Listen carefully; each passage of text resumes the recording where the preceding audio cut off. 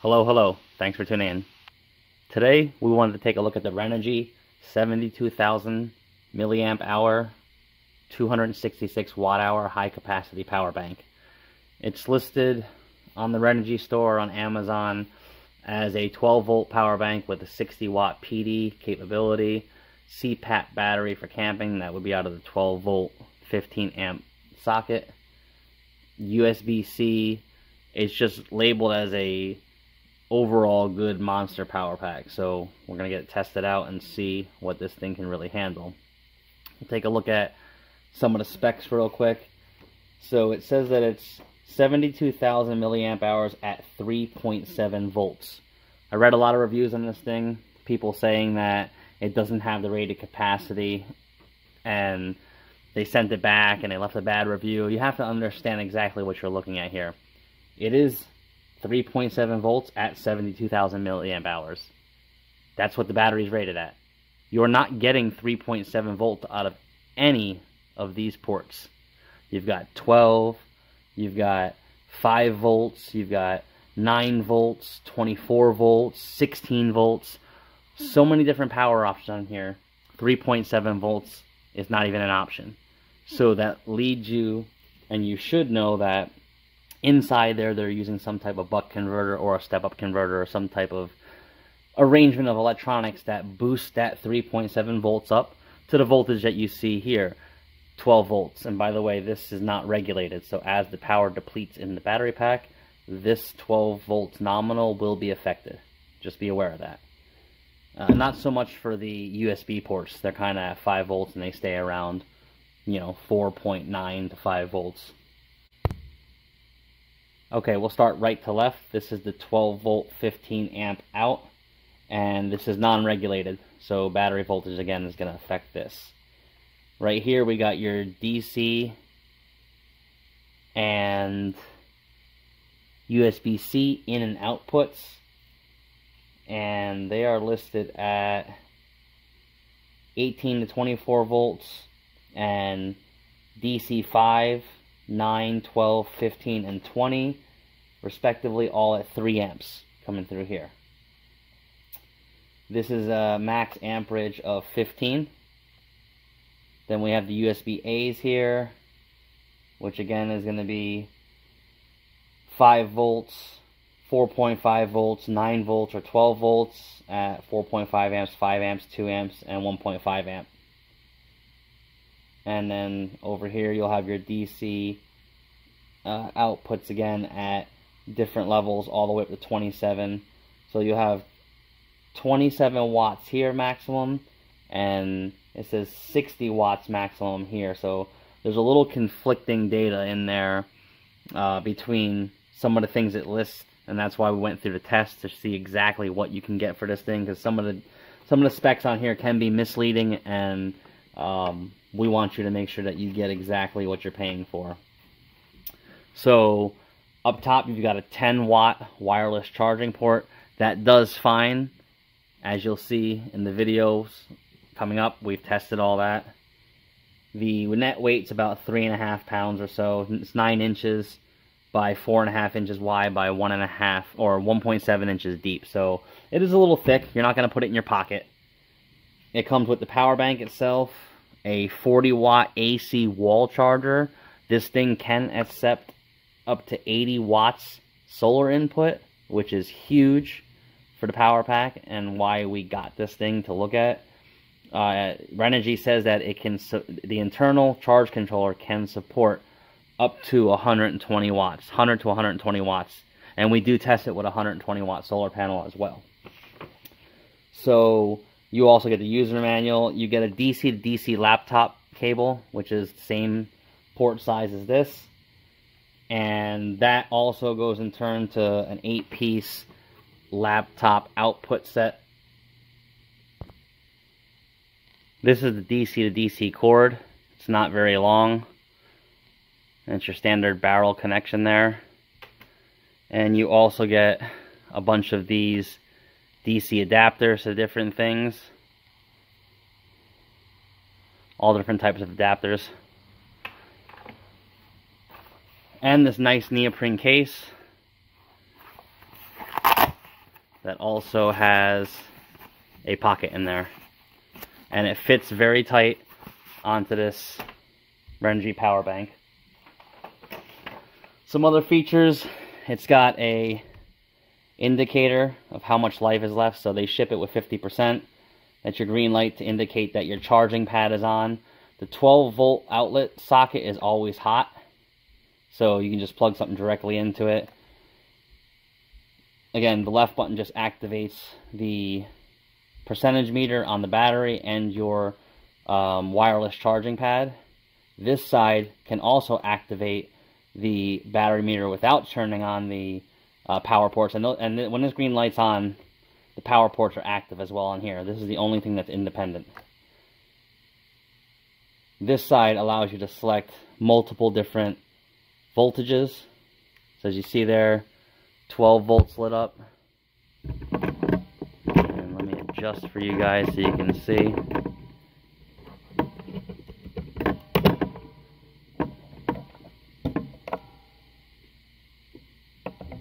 So there you see we have 12 volts lit up and 50% battery. There is some bleed over between the LED lights, but you can definitively see if it's lit up. You see how 1, 2 is lit up there, and then you have a fade out on this side and a fade out on this side. So the LEDs are going 1, 2, 3, 4 for the power side to indicate your charge level in 25% increments. Your power light to indicate if your USBs and your DC power is on, as well as your charging pad. The 12 volt is consistently hot. Now this voltage range here, 12, 16, 5, 20, 24, that is for your DC out, and that's going to be able to charge your laptop and some CPAP devices. That's what this thing is marketed for. Well, if you have output voltage of 24, it's not going to power a 24 volt device plus, because at 24 volts you're going to be requiring some amperage, probably in the range of 2 to 3 amps, maybe 4 amps. And I believe when this thing is set, let's see what the manufacturer states. Yeah, at 24 volts, you're only getting 2 amps out. So you need to check your power supply if you're using this DC side and see where your amperage falls in compared to where the chart is the manufacturer gives you. And that's, I think, again, where people are giving bad reviews. They're saying, hey, this DC power port ain't charging my CPAP. Well, yeah, if your CPAP runs 24 volts and this thing's only putting out 2 amps, and your CPAP machine requires 24 volts at 3 amps, 4 amps, 5 amps, it's not going to work. It's never going to work. You'll need to get the adapter that takes 12 volts DC and steps it up to 12 volts in the little converter box, which we'll show in a minute. And then you can run almost all your CPAP devices out of here, because you'll be having an external transformer in the little black boxes that you get, like the laptop chargers. And you're going to have some conversion loss, obviously, due to heat. But that's where I think a lot of these reviews are going wrong and saying, oh, this battery pack don't work, or it don't power my CPAP, is because it's more than likely user error, in my opinion. So we'll take a look at this thing, and it's very rubberized. It's got a raised pad for the charging port here. It's got sealed spots where you can just push them in. So they don't label this thing as waterproof, but if this thing got splashed on, I wouldn't cry. And in the neoprene case, it also will protect it very well. So if you see here, we'll long hold, activate 12 volts, push it again 16.5, push it again 20, push it again 24, and it'll blink, and whenever you plug it into whatever source it's in, it'll get solid. And again, that's that DC cable port. And on the other side, there's a pretty big flashlight, so you would just hold the left button, I believe. Yep, and there it is. And then hold it to go off. You have a red mode, and then you double click to get the white flashlight. And you click again, it's bright. Click again, it's dim, and it's off. So the left button controls all of that.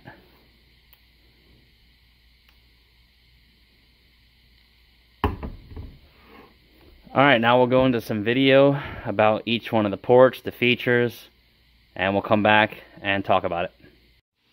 Alright, the neoprene case on this Renogy power bank is pretty good quality. It's actually really nice quality. It feels like it would be water resistant. Has a little belt hook there. It's velcroed and it has a pouch that holds all of the accessories, and you can use everything because it's right here in the front. So that's pretty nice. Alright, we're now going to take a look at how the wireless charging pad does.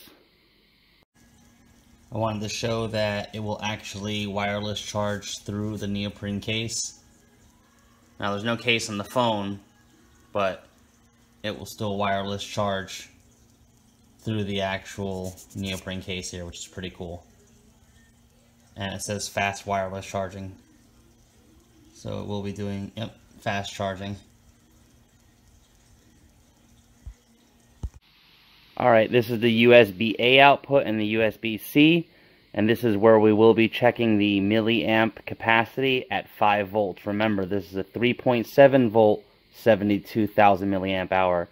So we're going to test it at the 5 volt output, which is the lowest output you can get, and we'll do at a steady rate around 2 amps. That's on the high end of devices, but we'll see exactly what the milliamp output is. Alright, we're going to test the milliamp output on this Renogy 72000 milliamp hour battery pack. This is at 5 volts, so we don't expect to get 32,000 milliamp hour, or sorry, 72,000 milliamp hours. Expect to get quite a bit less, maybe around 50,000 or so. So we'll check the output here and see what we can get. The average on a USB output is going to be about 2.4 amps for current standards. So we'll see what this can pull, and we'll set it at an average of 2 amp draw. So we're going to jump it up to 1 amp.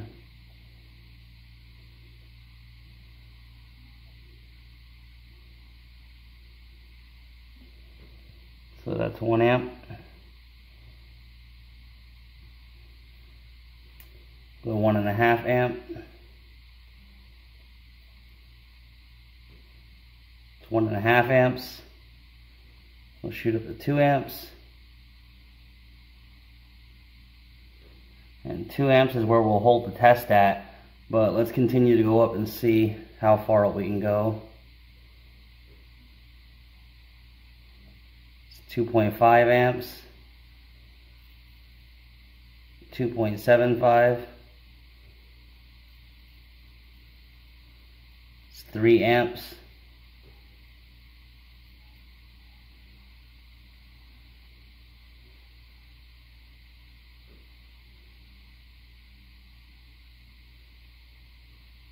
And get all the way up to 3.3 amps there. And then it starts to drain the battery too much. So we'll back down and we'll keep it at a 2 amp draw, which is on the high end of devices.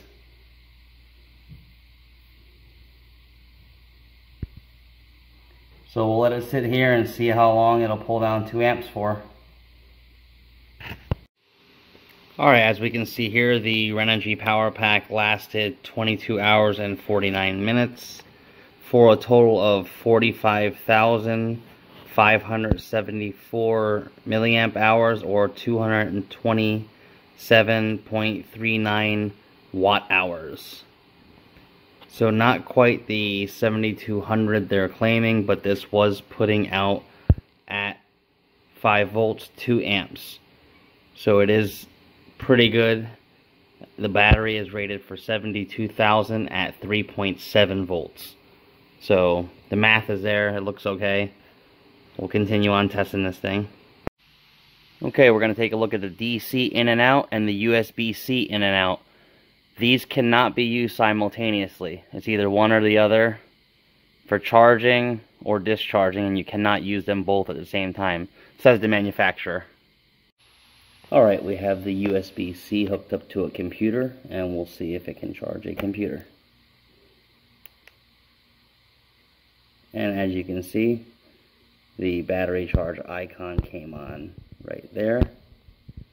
and it does say full, and the screen brightness shot all the way up. I will unplug it so you can see, and it goes back down. So this will charge a USB-C computer all the way up to 60 watts, which is most computers. Alright, I just wanted to show the gaming laptop hooked up to the DC output set at 20 volts because this takes an input of 19.5. As you see there, I just plugged it in and it is now charging. So if we look here,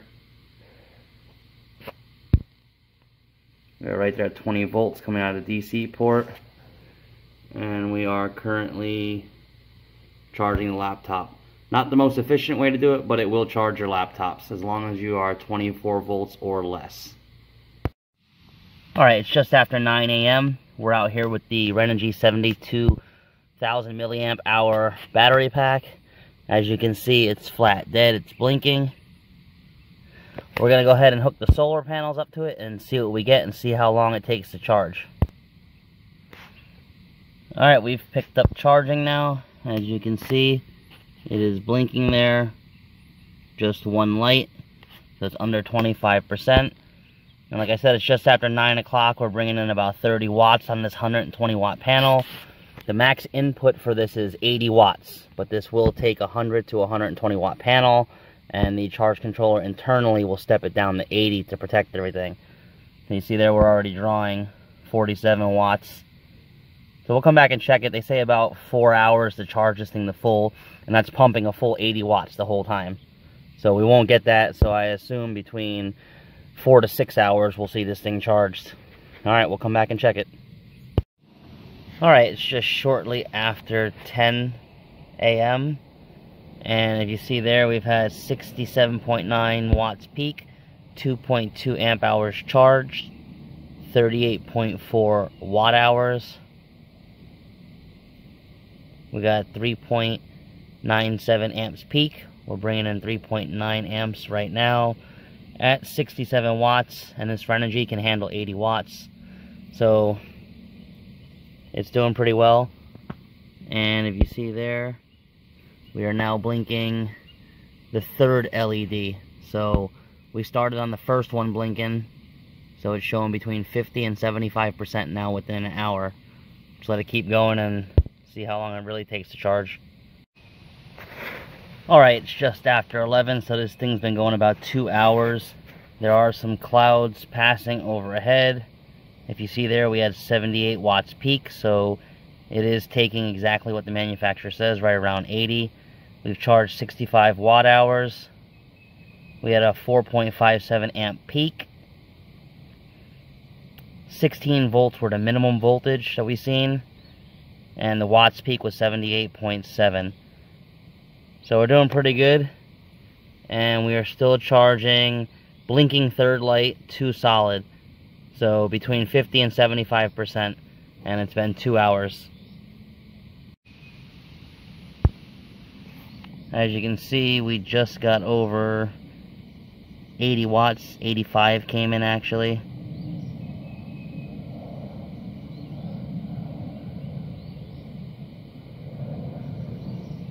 So yeah, we're putting right out about what the manufacturer states it can take.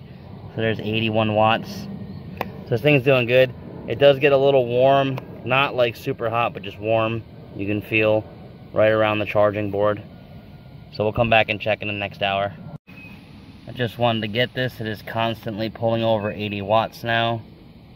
So it does charge at exactly what the manufacturer says. It actually goes a little over. So you're at 84 watts now. I think we've seen a peak of about 85 watts. Yeah, 85 watts peak. So this thing can handle, definitely can handle a 120 watt solar panel. That's what I have hooked to it right now. A foldable one. Alright, it's just after 12 o'clock noon, so it's been going 3 hours. As you see there, we are 75 watts, 76 watts in, 6 amp hours charged, 104 watt hours, 5 amps was the peak. That was the voltage minimum, was 16.84, and we had a max wattage of 87, so This thing can take more than what it says. And if we look down here, we are still charging with the third light blinking. So we are within the 1 hour time limit where they said approximately 3 to 4 hours, but we're not getting perfect 80 watts the whole time. So I'm going to say between 5 and 6 hours to fully charge. And we're at 3 now, so we'll come back and check again. Alright, we have hit the 4-hour mark. It's just after 1 p.m. We started at 9. And we are blinking one last final dot. So 3 solid onto the last one. 144 watt hours. Peak amps for 5. Minimum voltage 16.8. 87 watts peak. 8.5 amp hours charged. And 145 watt hours. So we'll let it go another hour and see. And it's right within that window, like they said. So it's doing very well. Alright, we're about 4.5 hours in.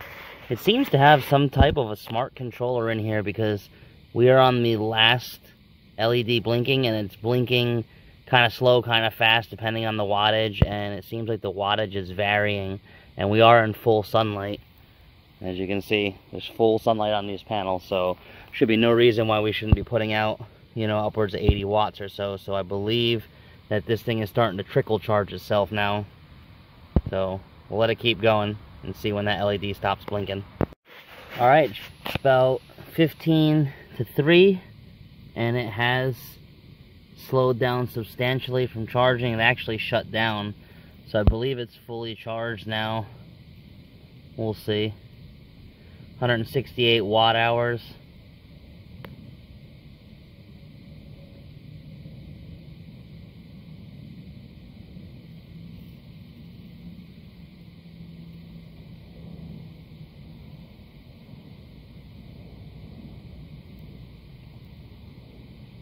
So it's still charging a little bit, but it's about topped off.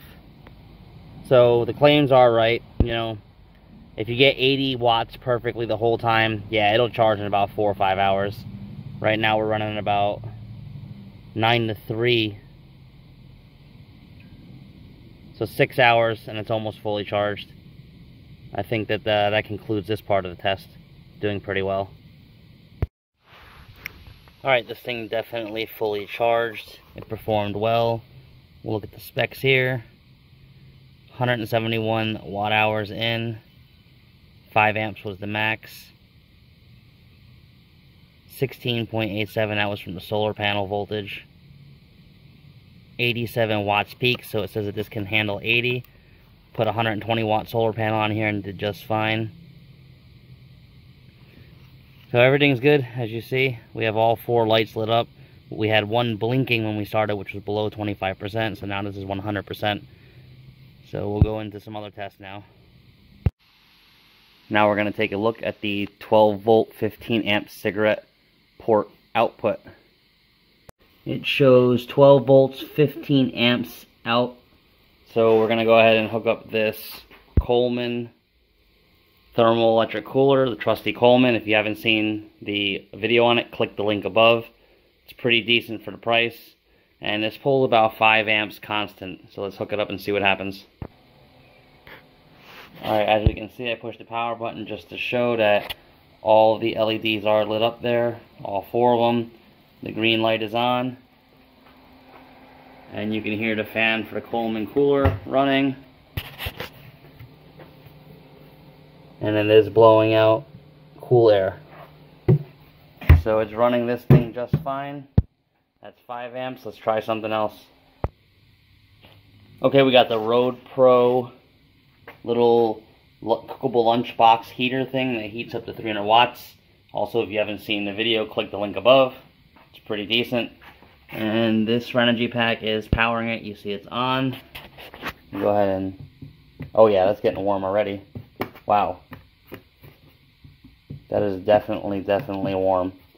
So it is powering this little lunchbox pretty easily. Oh yeah, that's pretty warm.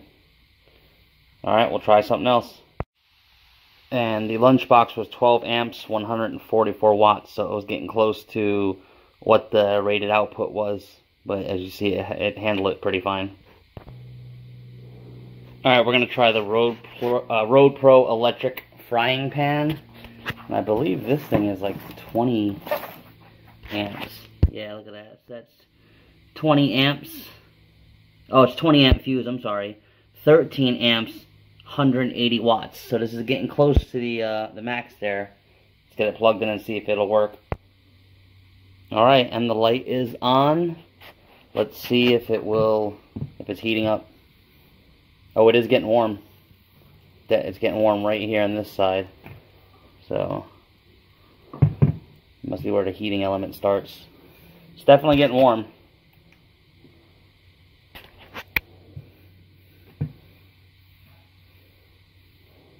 Yeah, that's hot. That's too hot to touch right now. So yeah, it can handle 13 amps pretty well as well.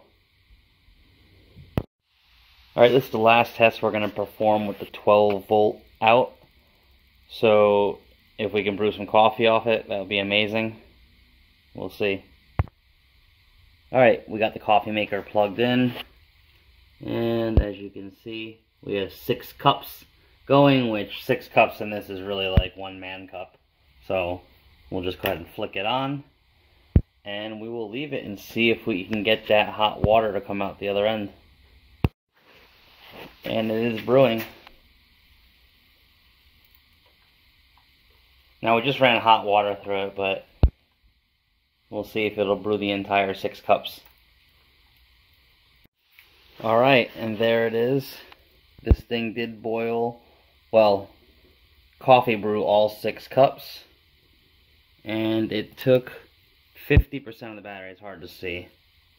But it took 50% of the battery, so half the life. It got a little warm. But yeah, so this thing definitely passes the 12 volt socket test.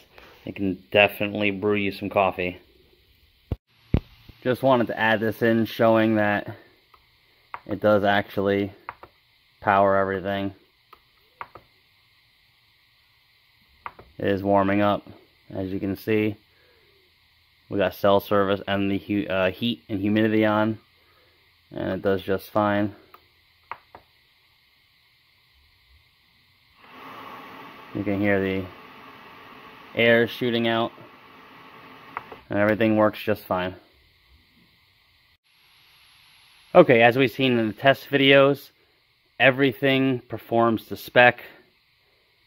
From the charging pad on top that charges through the neoprene case to the USBs, you can get well over 2.4 amps out of the USB-A, the DC out, the cigarette lighter port.